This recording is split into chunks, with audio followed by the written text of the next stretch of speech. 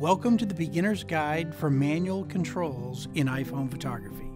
We're going to be taking a closer look at 5 videos over the next few weeks. Exposure, focus, white balance, shutter speed, and ISO. It's not at all surprising that many of you watching this video are a little apprehensive about all the buttons in the menus, in the settings, in all the photo apps you see on the market today. It's altogether way too easy to ignore all that tech talk and shoot only in auto mode. Rest assured, starting today, right now, that as you learn to develop your manual control skills in your iPhone photography, you're going to see a rise in elevation in the quality and creativity of your mobile photography.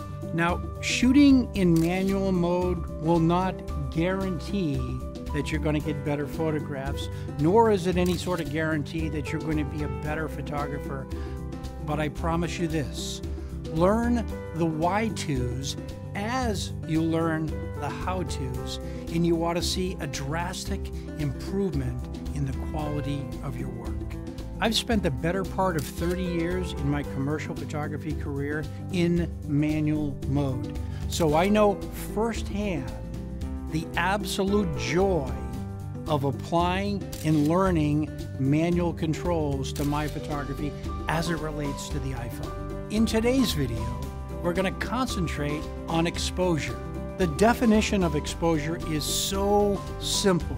It's the process of letting light through the lens onto the digital sensor. There really is no such thing as a perfect exposure. Exposure is a matter of taste. I like to think of exposure as optimum exposure, where there's sufficient detail in the highlights, midtone, and shadows. So exposure in practical terms means how light or dark the photograph is. And it's always framed in this light. Overexposure means a little light, correct exposure means average, and underexposure means a little dark, just like the pictures you're seeing here of my model. That is really nice. Hold that. Smile, little Miss Audrey. There are 3 factors that affect every exposure you ever take: aperture, shutter speed, ISO. Aperture is the hole, the opening, or the iris, and it refers to the intensity of light that hits the sensor. This is what the aperture or the f-stop scale looks like in 1/3 stops. Ironically, because of the small size of the iPhone sensor and lens, that f2.2 is like you are shooting in bright light at f22. If aperture refers to the intensity of light hitting the sensor, the shutter speed refers to the duration of light hitting that same sensor. In full stops, shutter speeds are measured like this. Slow shutter speeds, blur movement. High shutter speeds, freeze movement. ISO refers to the overall sensitivity of the sensor to light. On the iPhone 6, the ISO range goes from ISO 32 to ISO 1600. Low ISO usually means low noise. High ISO usually means high noise. I like to group my ISOs into 4 simple categories. 0 to 100, great. 100 to 400, good. 400 to 800, be careful. 800 to 1600, watch out. In Camera Plus 6, there's 2 levels of manual control. Shutter priority, where you pick the shutter and the camera automatically picks the corresponding ISO, or full and complete and total manual control, where you pick both the shutter speed and the ISO. You know, of all the goodies that's packaged in with the new Camera Plus 6, by far and away my favorite feature is the wheel. I use the wheel to roll focus. I use the wheel to roll exposure. And it's so practical and intuitive, and it feels so right when you're shooting. Let me illustrate.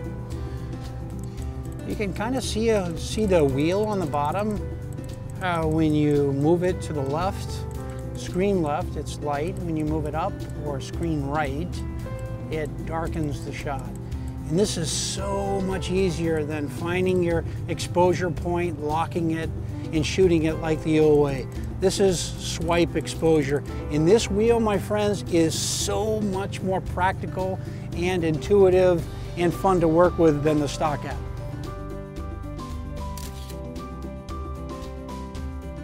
You're probably asking, especially for those of you that shoot just with a native stock app, how do I even know what exposure I'm on? Simple.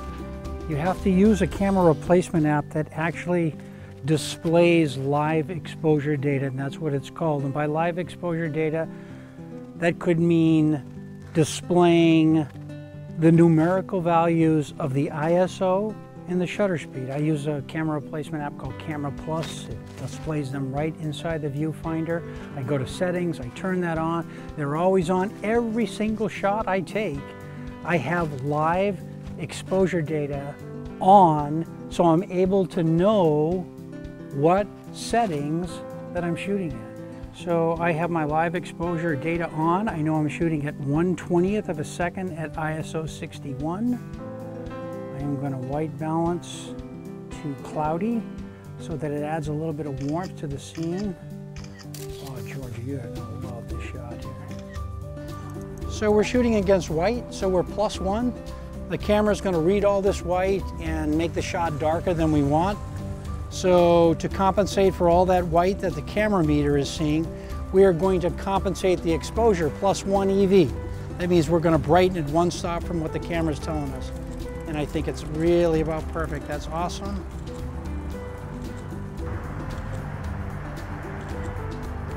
It may take you minutes, hours, even days to grasp the basic concept of exposure, but I promise you, and I speak from 30 years of experience, it will take a lifetime of experimentation and testing. Even after 3 decades of shooting, I'm still learning about exposure every single day of my life.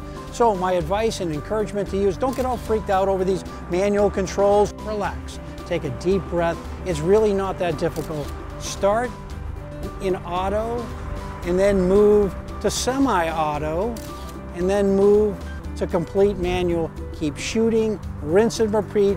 Do it every single day. I promise you, as you see improvements and as you understand the basics of exposure, it will elevate your iPhone photography to new levels. Okay, ladies, last shots of the day. Let's scrunch up. Let's get your body with those shoulders. There we go. And hold on, big happiness.